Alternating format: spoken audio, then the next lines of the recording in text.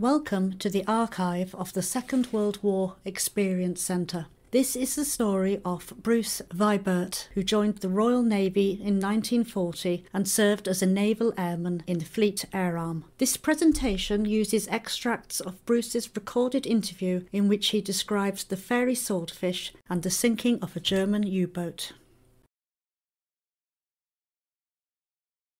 It was a machine which came to squadron service in 1936, and in 1939 we had 130 of them. It was regarded then as obsolete. One of the best known naval aviators of our time was Captain Eric Winkle Brown. I don't know him myself, but I've read a book of his in which he describes this aircraft thus: it was one of the most remarkable aircraft in the annals of aerial warfare. The hard fact is that the aircrew should never have been exposed to such danger in equipment so ancient in conception. Now, I have great respect for this captain, but I think he is wrong. He was speaking in a sense of anger, felt at the time that the Navy was equipped with such an ancient machine, whereas the next few years went on to show that it was a most successful machine, and I was fortunate enough to be involved in that success. The role was trade protection, operating from the small aircraft carrier, and the qualities of that aircraft were such that it survived in conditions which no other naval aircraft, with the possible exception of the Wildcat fighter, could operate. And that is really why I feel so strongly about this machine.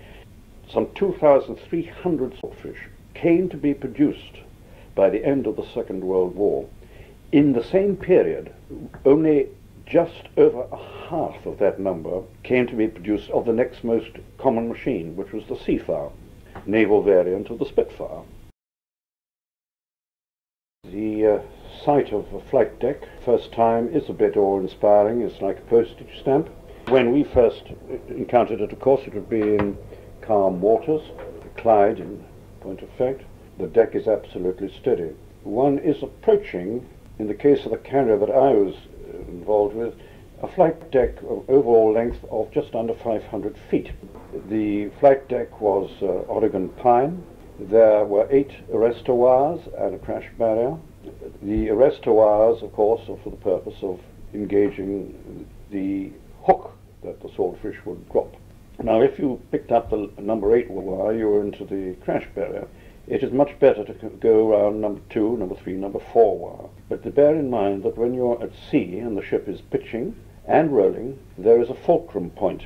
And unfortunately, with the aircraft carrier, the wires nearest to the crash barrier are also those nearest fulcrum. The room for error is reduced the worse the weather gets. So in the end, you're down to something like 20 to 30 feet in which you're able to put this aircraft down. The 23rd of December 1943, in the Bay of Biscay, we had an occasion when the sea started to behave in a peculiar fashion, and we had 3 aircraft in the air, I being one of them. So the ship was pitching and rolling and there's no wind. The first man in bounced, crashed over the barriers, and ended up in the deck park. I came in next, did exactly the same thing, and I reckoned that I wouldn't do very well if I headed for the deck park, so I pointed into the barrier. And there was a third man waiting to come in, so they just shoved my aircraft over the side.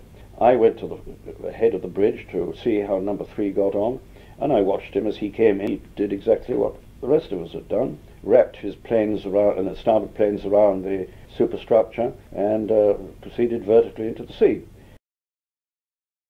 My first meeting with a U-boat, we were on the way back to the carrier, and the normal practice is to swing the nose a trifle so you can see ahead of you. I hadn't swung the nose for quite a while, and suddenly all hell broke loose. This scared us considerably, and I got out of the way. My first reaction was indignation. Can you imagine that? Indignation. In the early days of carrier warfare against a submarine, a Swordfish had been shot down easily. The next day, I met him again. And lo and behold, not only was he there, but so was another one, next to each other.